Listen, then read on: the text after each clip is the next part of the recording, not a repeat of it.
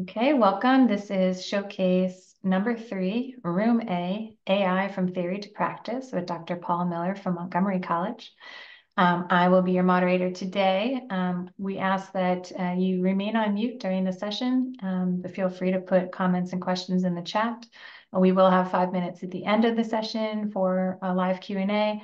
And Paul, I'll give you a 5-minute warning when you have about 5 minutes of presentation time left to ensure that we have that time for questions at the end.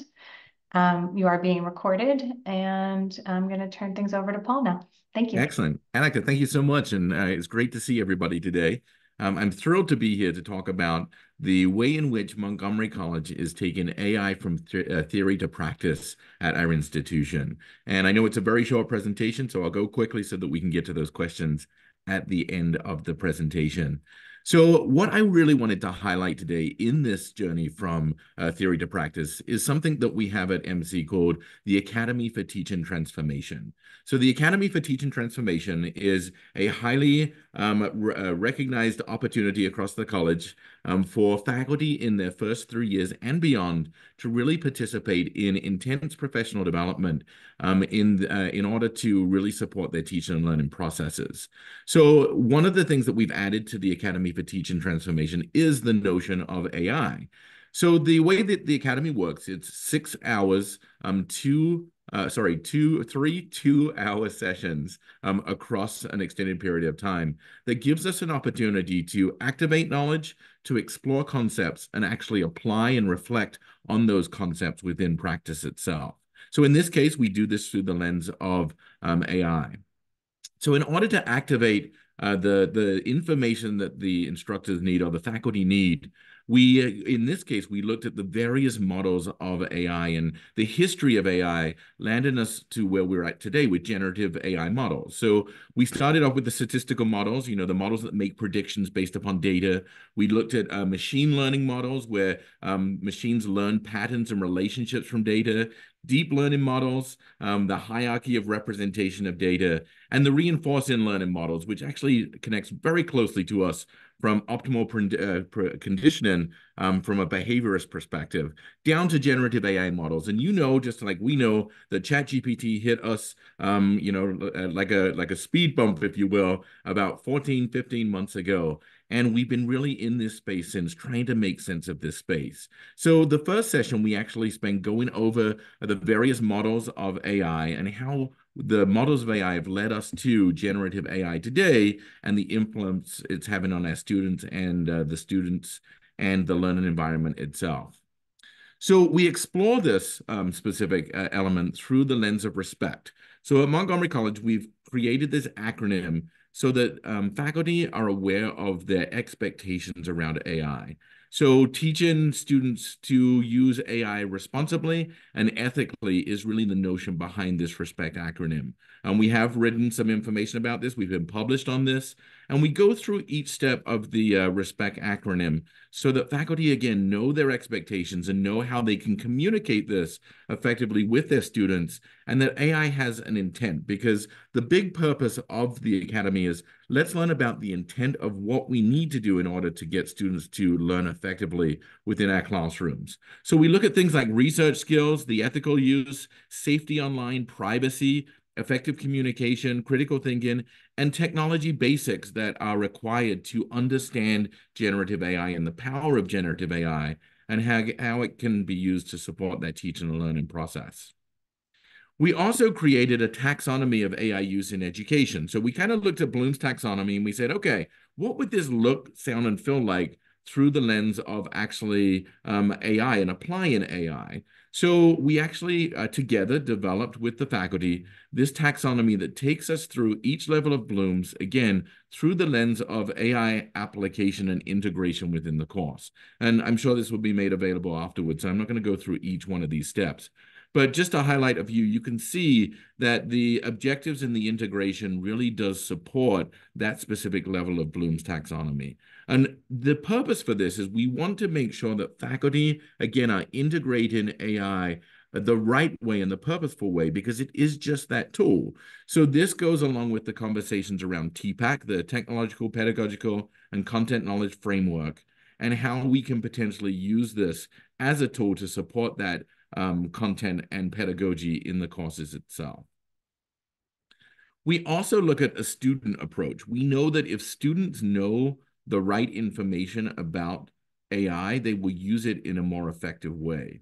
So we have a 5-step model that we follow in order to support this notion of a student-centered approach to AI integration and use. So the first thing in this model is that students truly understand the significance of generative AI for society, careers, and studies. How does this not just help them in education, but how is this impacting their lives, and how will they take this information and actually apply it and use it in the future? The second step of this model is students understand legitimate use of generative AI in their studies. So actually talking to them, creating rules, expectations around generative AI, so that there are clear known expectations that students can be held accountable for in their use of generative AI. One of the things that we found is faculty, were finding that students were using generative AI, and they said, we don't want them to use this. And it always goes back to that original question. Well, how are you talking to them? How are you engaging with them? And how are you letting your expectations known to them about your philosophies around AI and its use within your course? The third piece is students are equipped to engage critically and ethically with generative AI. Again, what are the ethical uses of generative AI? How do you cite AI, for example, if you are using it in a research paper? And we all know that MLA and APA have created the guidelines specifically for citing generative AI in official academic papers and or academia per se. The fourth piece of this is students explore generative AI strengths and limitations as aids to learning. It's great that this thing is there, and it's great that students have access to this, but what are the limitations of that? Again, teaching students that hallucinations are real, that misinformation is a part of the AI generative process. So if we know that those outcomes are there, students have to understand and be told and to be taught about these strengths and limitations, again, for that ethical use. And then the last piece of the framework is students are assessed on what they need to know in an AI world. Again, bringing this into the course to say, how does this actually make sense in this specific situation? And how might that differ in a different situation? So we really take this two-prong approach: effective engagement, ethical engagement, which ultimately creates the complete package for student use of AI in the classroom. So again, it's getting faculty to understand that we have to teach these processes. We have to have conversations with our students, because if we don't have those conversations, then we ultimately are not preparing our students for its ethical use and its use beyond the classroom itself. So how is it being used? Here are some testimonials from some faculty members that participated in the Academy series. We're actually in our second iteration of the AI course right now. And you can see that there are different ways in which this is being used. So this is actually the student lens. So if you look at some of the quotes on the screen, sorry, this is the faculty lens, my apologies. The next slide is student lens. If you look at this, you can see that it's actually saving time from a faculty perspective, right? It's saving time, it's giving resources, it's being a teacher's aid in some respects, and it's really becoming this tool that can be used as a viable resource to help support the faculty in teaching students the objectives of the course. Right. So I'm not going to read through these, but you can take a moment just to choose one or two of these to read as I'm talking. But again, faculty are really finding ways, creative ways to use this beyond the just going in there and asking for information. They're actually taking the information, they're refining the information, and they're integrating the information in a way that's actually making a difference. The one that really resonates with me is the middle one on the right-hand side, which is ChatGPT offered me a new way to articulate the concept of intentionality in a manner that resonated better with my students. When we think about education, we know our craft very well, we know our subject matter very well, but we're not always the best at differentiating the way in which we explain it to our students. And ChatGPT gives us another mechanism to break down concepts that we may not know how to do so in a way that actually connects to our students themselves. So you can see this is being, for the faculty that went through this program, this is being adapted by them, it's being adopted by them, and it's making a difference. And here are some student testimonials from the students in the courses of the faculty that participated in the academy around the AI concepts. And you can see here that, again, this mirrors a lot of what the faculty is saying. It's helping students prepare for presentations. It's giving them feedback. It's that 24/7 mechanism that's actually allowing them to have an aid to support their learning process, whether it be through language acquisition or finding ways to understand concept development. It really is supporting students. And again, just to go back to what the faculty said, students said something very similar. Students are saying something very similar. The quote across the bottom actually speaks to that. Whenever I struggle with difficult topics in my course, I turn to ChatGPT for simplified explanations. So again, this is a way where students can actually use this. And I can speak to this actually from my 10th grade daughter who passed Algebra 2 by coming home and unpacking the things that she was learning in class through ChatGPT in order to understand the information better. We're also using it from a professional development perspective. So we are in the middle right now of actually the upgrade between Blackboard Original to Blackboard Ultra. So we are developing demo courses for faculty to engage with so that they can see and learn about the new aspects of the new Ultra environment. So this week alone, within 8 hours, I was able to design and develop all of the content for a 8-week course that included syllabuses, announcements, all of the content, readings. So it really allowed me to develop this holistic course in a very simple way, in a very time-effective way. Outside of ChatGPT, this probably would have taken me 2 weeks to develop. So from a development perspective, it's allowing us to get content that we need in a fast way in order to truly focus then on what the concepts or the professional development outcomes truly are. Because in this case, it's not really about the course content. It's about the way that the course is presented and the way that we can structure courses within the new environment as faculty learn that new environment for themselves. And the last thing I wanted to highlight was out of the academy came the need for faculty guidelines around the use of AI.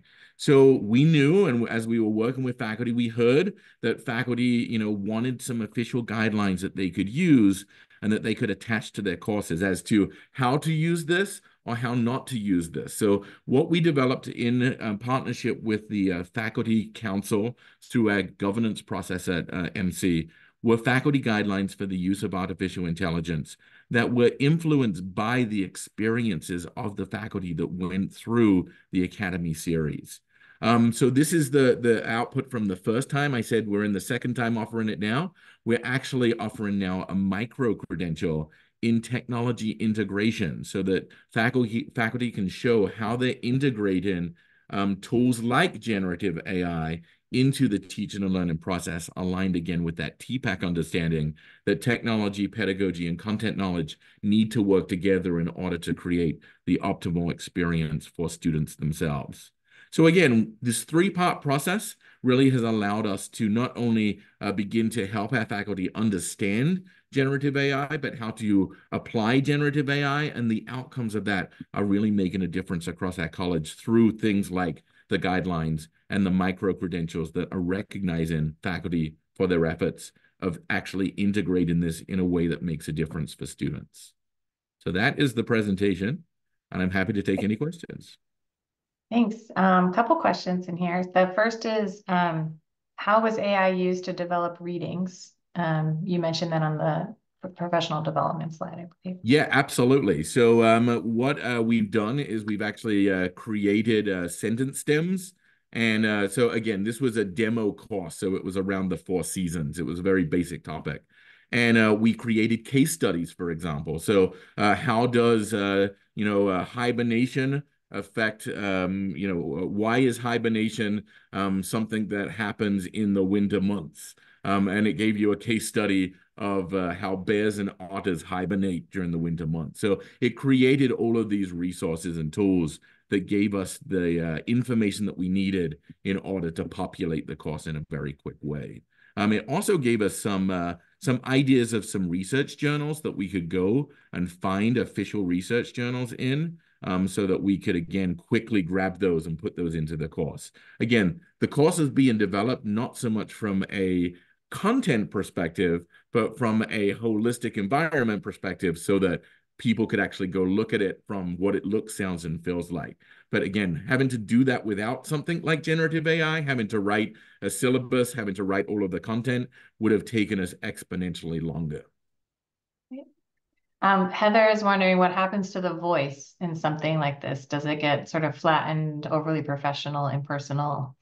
So that's a great question. So it really depends. So what I've actually found with generative AI is I always give it a model. So I pull down my course syllabus, for example, that I've written, and I say, I want you to design a course syllabus using this model, but with this topic. And what it does is it begins to mirror the same language. So I never actually, when we talk about prompt engineering, I never go with just the output without providing a voice for it to emulate first. So I pull down information from my courses, my announcements, all of those kind of things, so that it has that model and that voice to emulate. So hopefully, Heather, that answered the question. Right. And Carla is asking if it's possible to share the faculty course.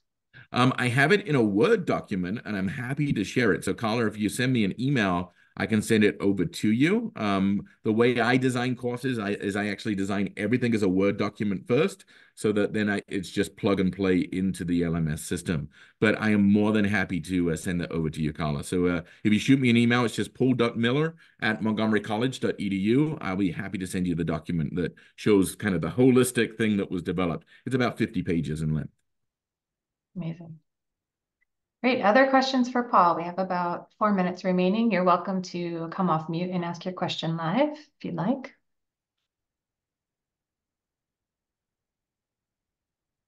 While people are formulating the question, I would like to go back to Danielle's point about voice, because that is really important with generative AI. But with the new upgrades to the system, there was actually one that was just pushed out a couple of days ago with ChatGPT that is actually collecting information across threads. So it's learning about you now, not from an individual thread perspective, but a holistic thread perspective. So I think what we're going to see, Danielle, is over time, your interactions with the generative AI systems are actually going to learn more about your voice. That is actually kind of, it's really exciting, but kind of scary all at the same time, because it is learning who you are and it's making adaptations around what you do and how you do it and how you say it. So I'm really excited about that new function, because again, it's remembering now your voice. But I always bring in my voice as something to replicate. Yeah, Heather, it's an interesting function. Other questions for Paul? I have a question. I'm curious. I always think when you do something again, you have this great opportunity to improve what you're doing. What kinds of changes have you been making as you offer these sort of courses again? I know you started adding the micro credential. It's a Right. one great little incentive there. Yeah, that's a great question. I think just in general, this world is moving so quickly that we have to almost redesign it every time we offer it. And I think that's the biggest piece. It's hard to look back and say what I would change, because we're changing it anyway, just because of the nature of the evolution of generative AI. I think the other thing with this process is, you know, faculty don't realize that they've been living with generative AI for a really long time. And that's why we go through those models. We look back at like the Enigma machine, from the Second World War, that machine learning process, and we really go back to those questions of, can machines think? We know that early machine learning can problem solve, but what is the behavior? And that's kind of where we're at now, is we're looking at how machine behavior is actually being affected, and how the outcome is so much more human. So that process has really been very interesting. Let me see. I know Um, there's a few questions in the chat box. Yeah. yeah, Matt was Go ahead, wondering Erica. if you found any interest from your administrative and finance departments. Administrative, yes. Finance, no. I think from an administrative perspective, everybody's just really interested. So, looking at the way in which, the college can use this and leverage this to support its efforts. I know communications has really looked at this.